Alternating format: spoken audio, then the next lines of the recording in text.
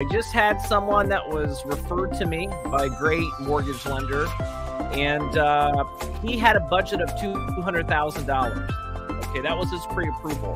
Now, after talking with him, I asked him, what would he be comfortable each month as in a mortgage payment? The number that he gave me was really, really, really low.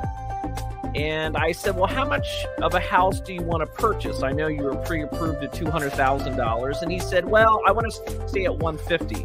And I said, well, why 150? Where did you come up with that number? And he said, well, it just sounds like it'd be a little less than 200 and it should fit my budget.